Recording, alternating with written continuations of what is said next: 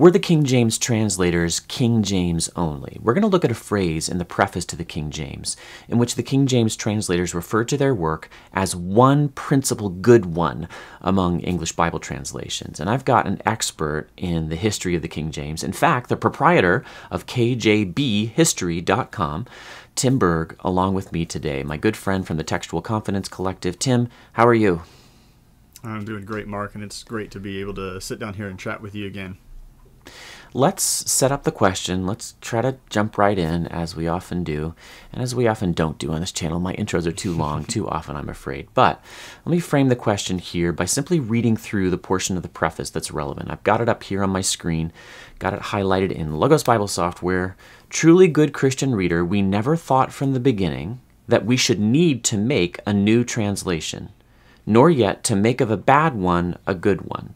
For then the imputation of Sixtus had been true in some sort, that our people had been fed with gall of dragons instead of wine, with whey instead of milk.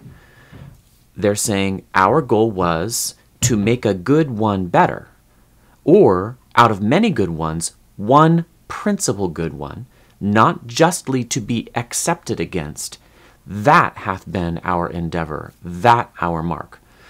And the reason we're talking here today is that regularly in online discussion, what other kind of discussion is there when it comes to King James only views? Tim and I both encounter folks following people like E.F. Hills or Lawrence M. Vance, major figures, writers in the King James only worlds, plural, who point to this section of the preface and say, in essence, the King James translators were King James only, or we ought to be King James only because the King James translators succeeded in their goal, which was to make one principal good one that was not justly to be accepted against. In other words, this little highlighted portion of the preface gets used for the promotion of King James onlyism. We don't think that's right. Tim's going to help us to understand the historical circumstances that surrounded the creation of the King James Version, and therefore to help us understand this key paragraph within it. So in a way, Tim, I can just have you take off with it. Where do you start as a historian of the King James Version in particular, in understanding the meaning of this paragraph? And by the way, at the end, actually, we're going to get into my philology stuff. We're going to just take a look at a couple of the difficult words and phrases. But let's talk about the history first. Where do you start, Tim? Yeah, well, the best place to start, especially for those of us who are outside of the Anglican Communion, as it's called today, is to get a good grasp of the English Reformation. Anyone familiar, of course, with Reformation history understands Luther in 1517 nailing actually he didn't personally nail them, he mailed them in, and someone there would have nailed them. So all the pictures that you've seen of the hammer and the nail in the list are wrong. But someone nailed the 95 Thesis of Luther to the door in Wittenberg, Germany. And what was intended as a debate turned into this massive rift in the church about where the locus of authority should be found and what exactly justification means and all those related issues. What a lot of people that are familiar with the Reformation don't realize is that Reformation on the continent, as it spread out from Germany, began primarily as a theological issue. It was all about the theology. But when Reformation came to England, what we call the English Reformation, much later, by the way, so at least a decade later, it came in a very different shape. It came to England first for political and personal reasons, and only secondarily for theological ones. And that was because King Henry VIII wanted to get a divorce or an annulment of his marriage to Catherine of Aragon, and the Pope would not allow it because divorce is illegal or just not accepted in the canons of the Roman Catholic Church. And so as this Reformation was taking off, Henry thought, oh, I'll join that thing. And instead of the Pope being the head of my church, I'll be the head of my church. And all of a sudden, I say suddenly, it took several decades to develop, the situation developed in the Church of England where the king, rather than the Pope, was the head of the church.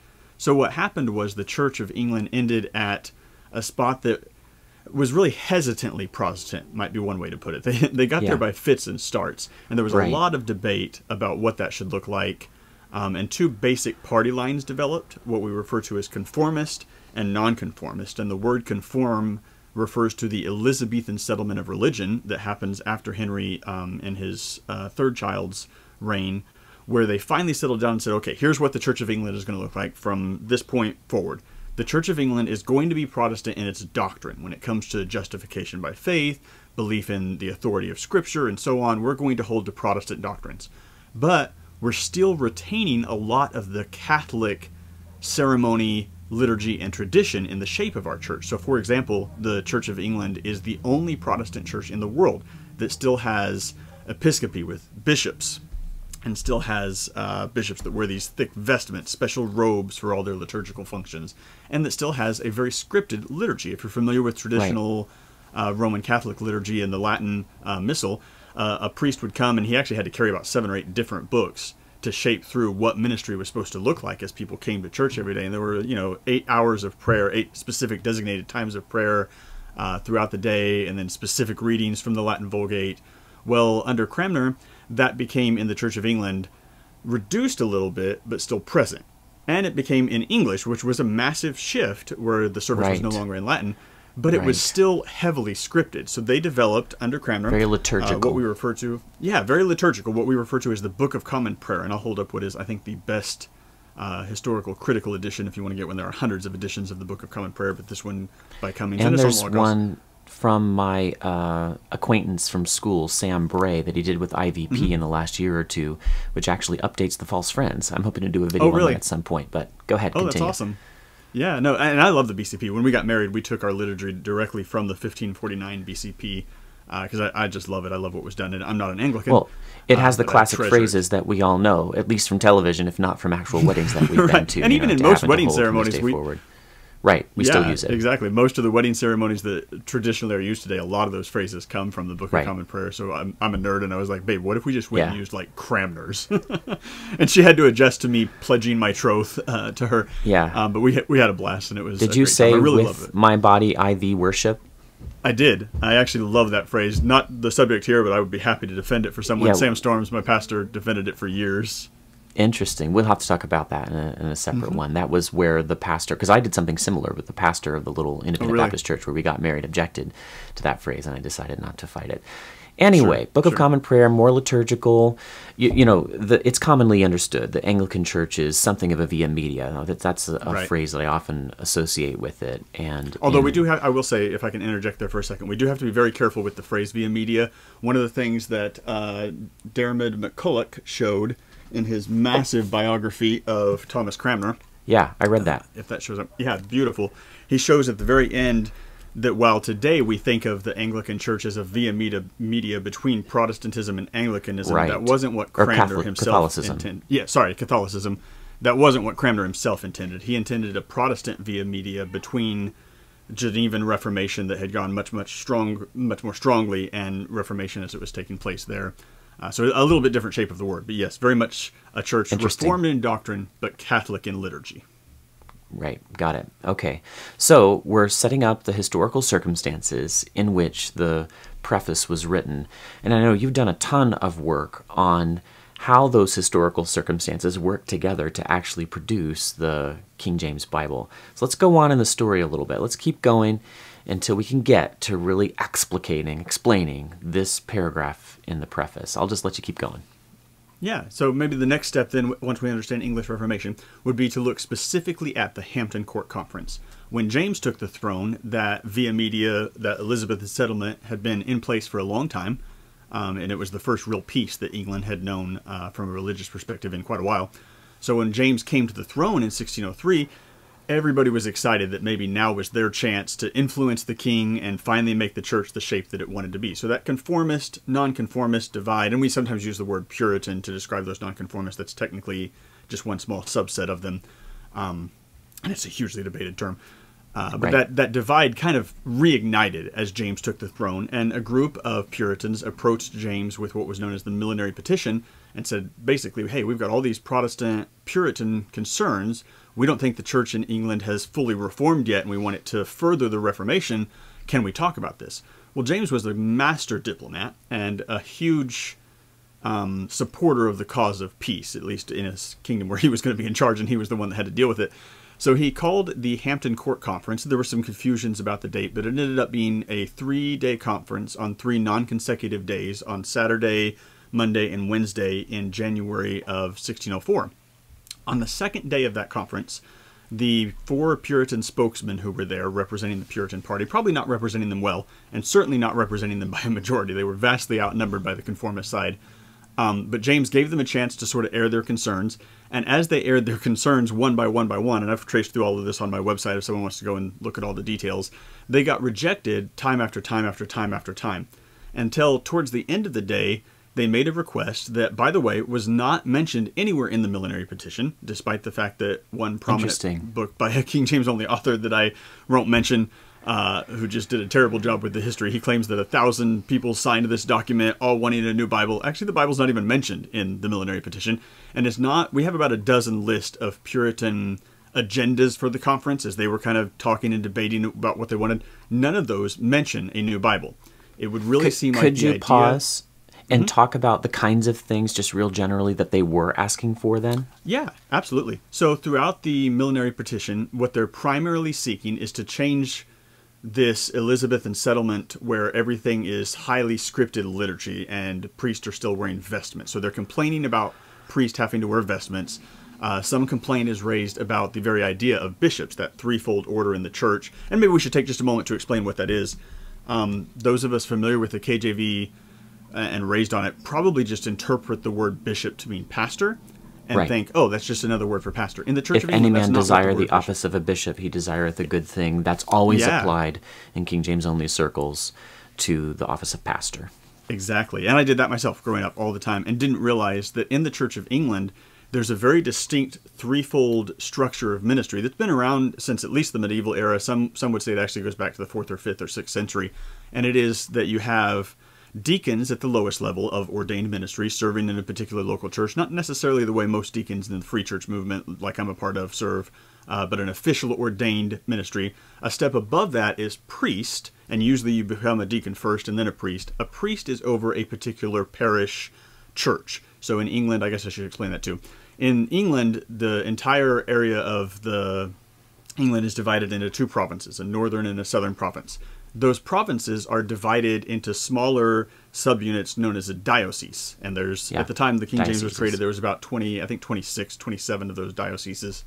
I'm not sure I'm saying the plural right, dioceses? I think it's a schwa on the O. It's like diocese, I think. So it's like an unaccented syllable. You don't say dio, you say diocese. That's what I've always heard. Diocese. Okay, see, I learned more lexical like stuff every time we talk.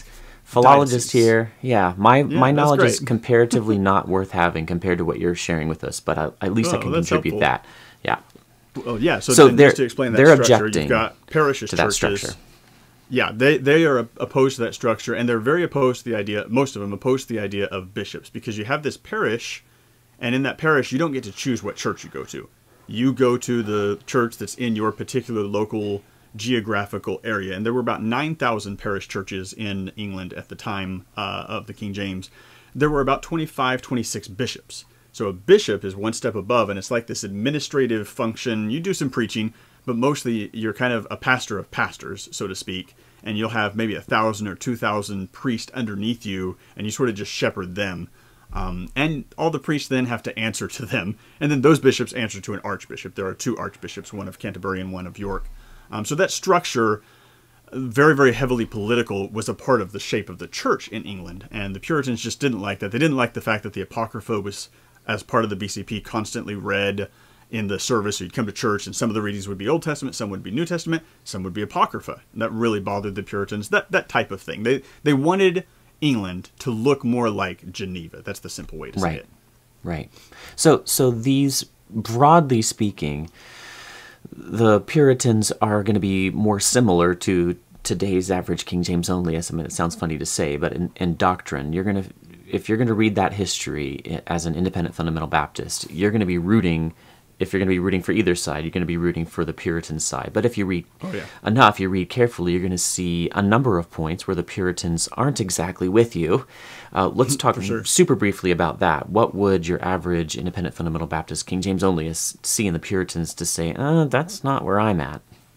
Yeah, in the Puritans or in the conformists? In the Puritans. Yeah. So most IFB churches are, not all of them, but most of them are rather stringently anti-Calvinist. Whereas Puritans, almost without exception, held to a very high conformist shape. Because they were part of the Church of England, there was some debate about baptism. But because they were part of the Church of England itself holds to baptism of regeneration.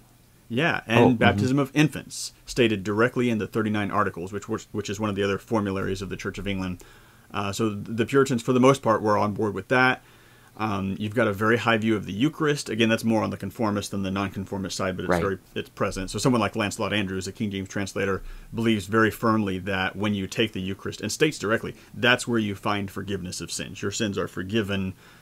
Christ meets with you. He's present in the Eucharist. It's not symbolism. It's not memorialism, or what Michael Berg calls the doctrine of the real absence. They would have rejected that completely. Christ is present in the sacrament. Oh yeah, he's great with words. His systematic theology is probably my favorite, just because of the way he talks. So great with phrases. He even all those things would be foreign. Sorry. He even writes with an Australian accent. That was an obscure joke. The reason I asked that, I'm just trying to get listeners who really don't understand the history. And you've taught me so much about the history. I've read books. I was at the Museum of the Bible just recently, and their question at the Q&A session, I gave a little interview, was, have you read Adam Nicholson's God's Secretaries? And thankfully, she picked a book that I had read. But you've read so much more on the King James history. Yeah, I've communicated some with Nicholson. Yeah. Oh, neat. I'm pointing out that no matter who you are today, if you're interested in this channel, more than likely you will have some affinities with one or more of the parties in the disputes that were involved there in the Church of England at the time. But you're not going to map yourself really readily and easily, certainly onto either party, but even the Puritans that are more similar, I would say, just at heart, to what I was taught at my King James Only church in high school. And that's just a reminder to everybody, you can't just assume that the concerns that were driving them are the concerns that are driving you. So let's get back to the main road here, the highway. You were saying that the millenary petition actually did not include a request for a new Bible translation, but at the end of the Hampton Court Conference, almost as an afterthought, I don't know, you continue there. Yeah. How did the King James idea come up? Yeah, I think it was kind of an afterthought. My personal view is, and there are a few scholars who disagree, I don't think that anybody walked into the Hampton Court Conference intending to talk about a new Bible. I think it was something that at the last minute, Reynolds came up with the idea, probably from Thomas Spark, who had used this exact tactic before in some of his previous arguments with conformists. And he later claimed he had always been a conformist, which he wasn't. But they had taken this tactic of saying, hey, we want the Book of Common Prayer revised, but we're not making any headway there. But the Book of Common Prayer regularly employs the Great Bible or Coverdale or bishops.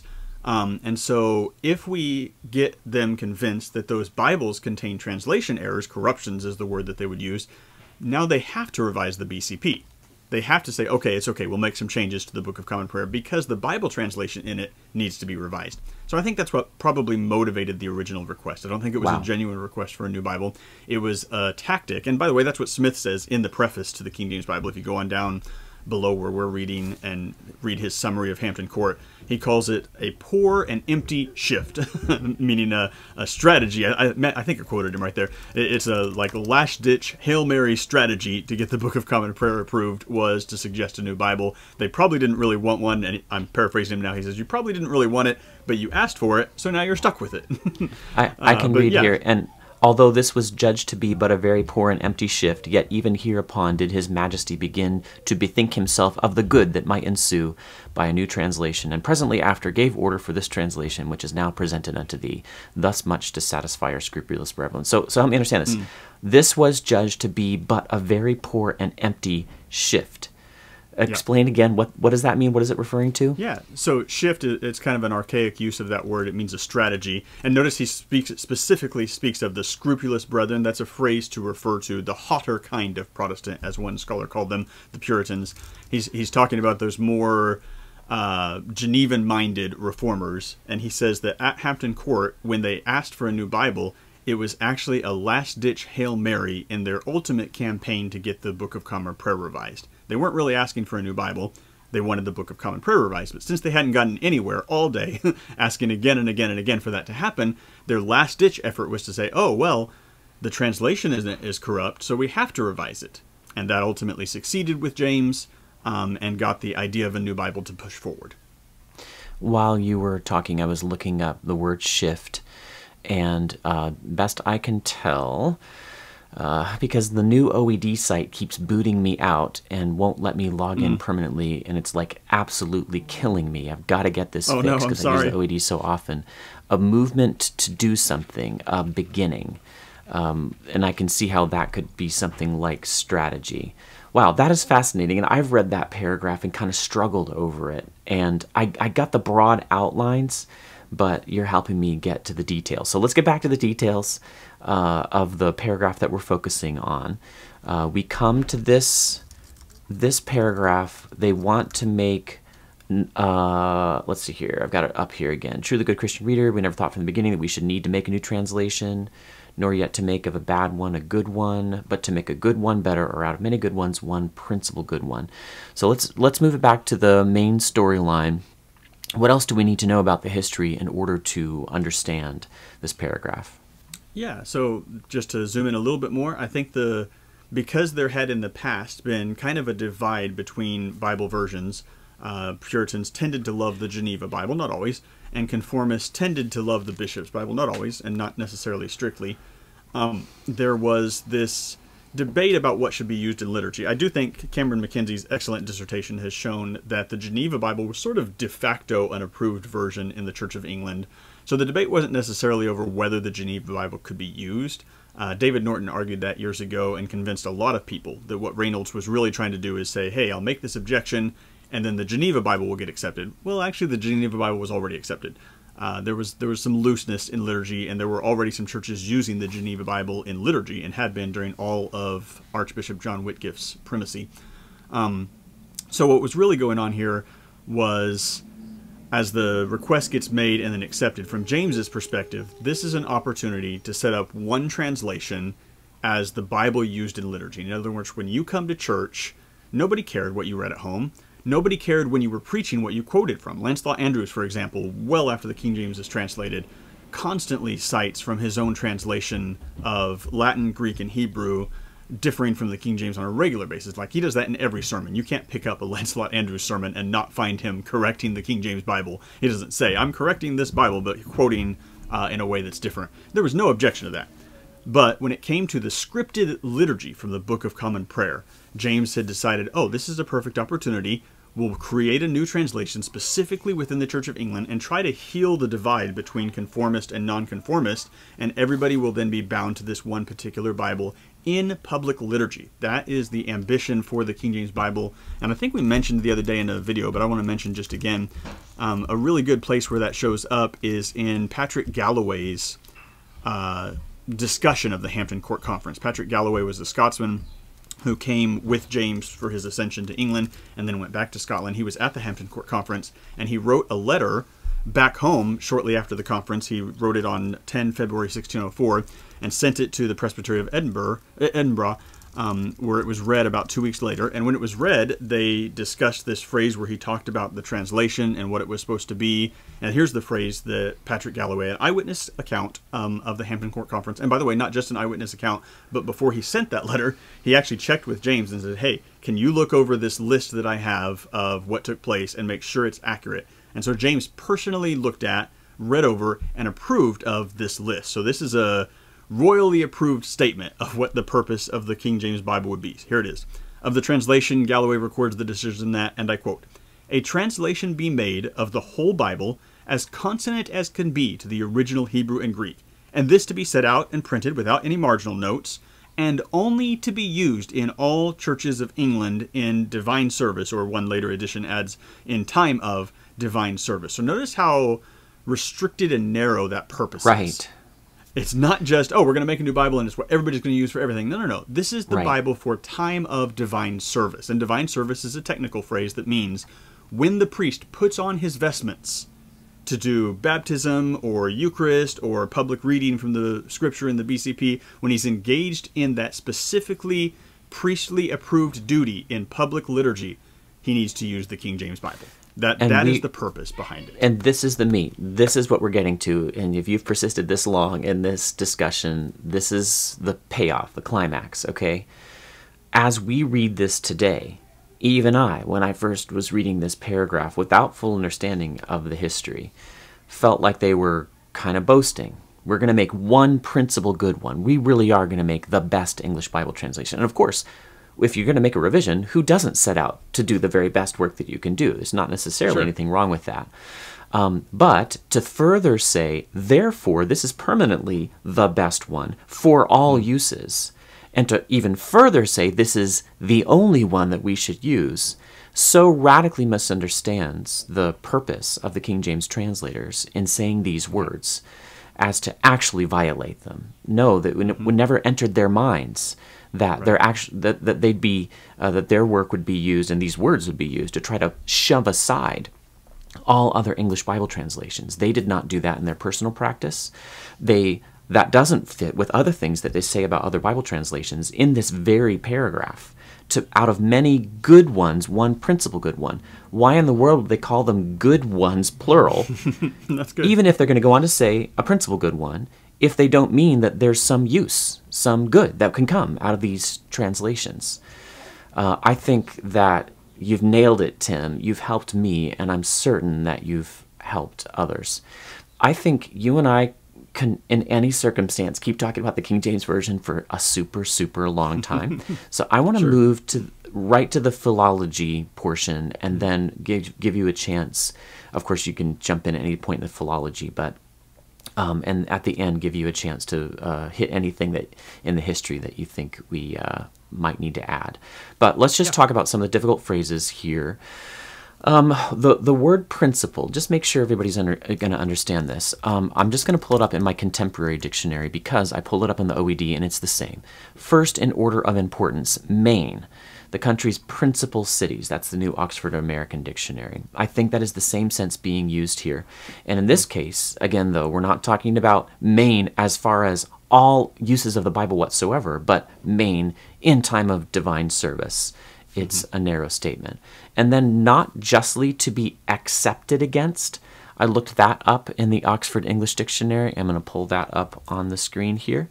And if you look, you can see sense 2a, to make objection, to object, or take exception. Okay, that I think is how you need to read this. When you see not justly to be accepted against, we wouldn't say it that way.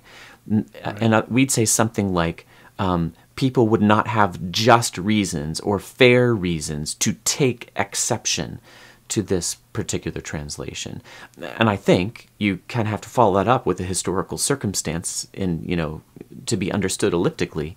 That is not justly to be accepted against for the kinds of uses that we're saying this is going to be put to. Those are probably the most difficult as far as the English goes. But then actually I have a question about one other phrase in here, and then we can get onto the history and then probably be done.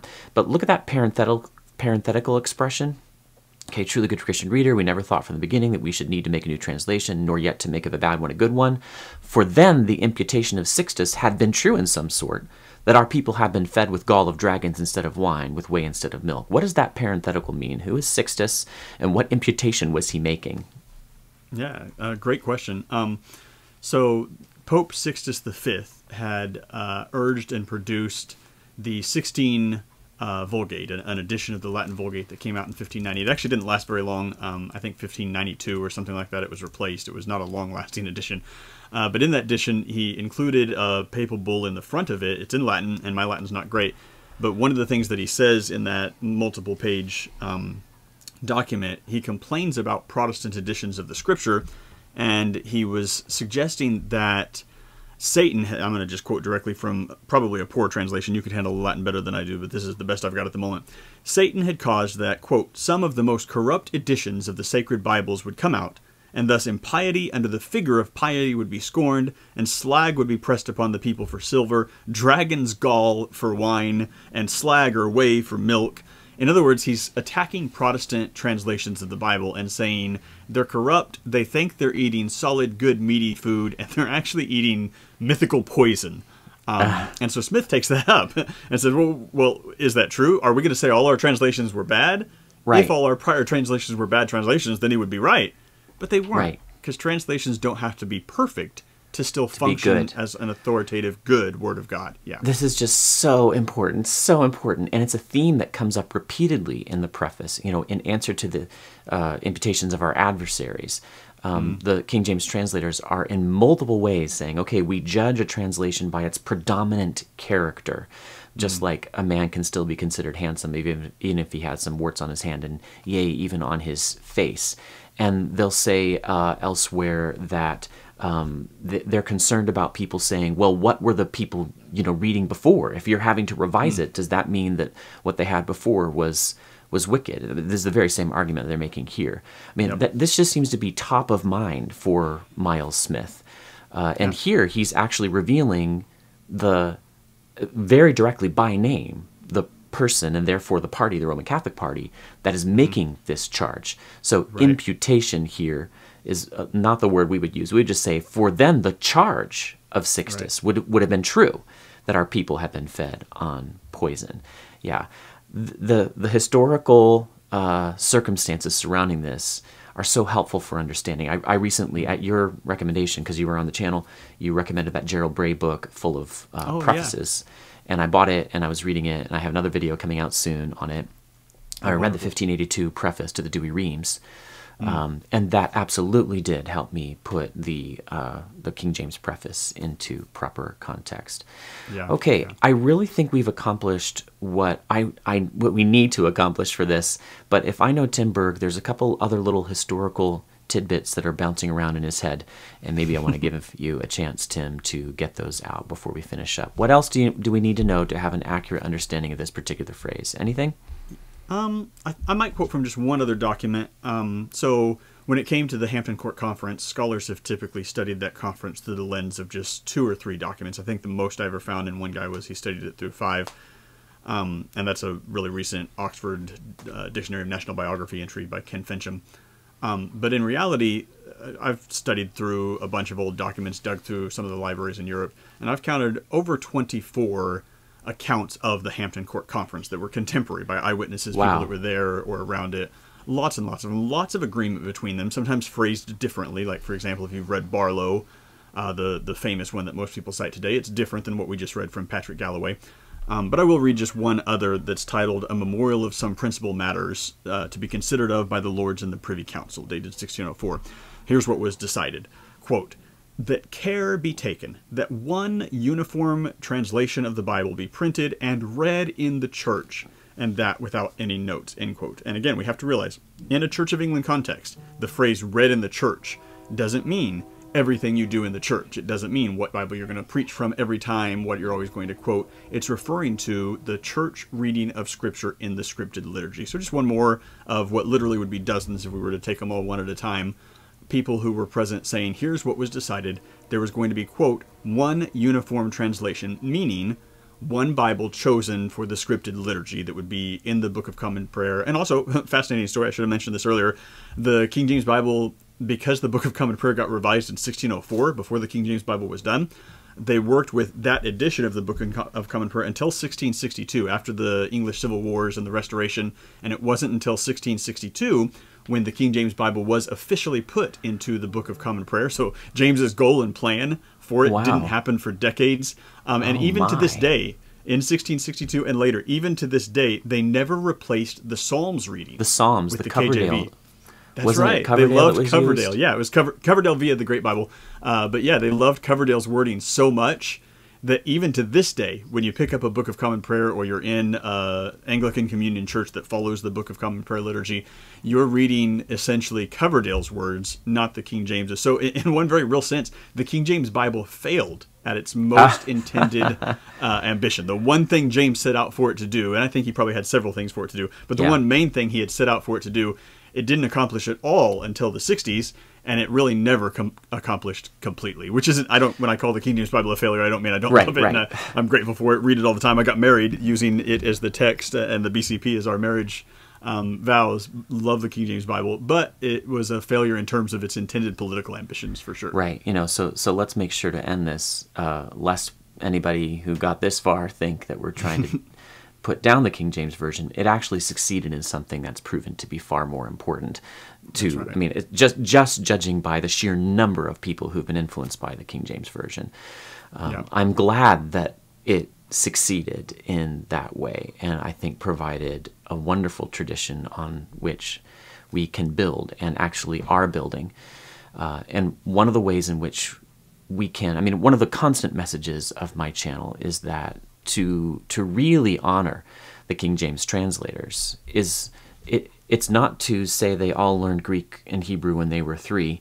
It's to say, let's uphold the principles that they upheld. And how do we know what they did? Well, what principles they held? Well, we can look at how formal versus how functional were they. That's one thing we can uphold.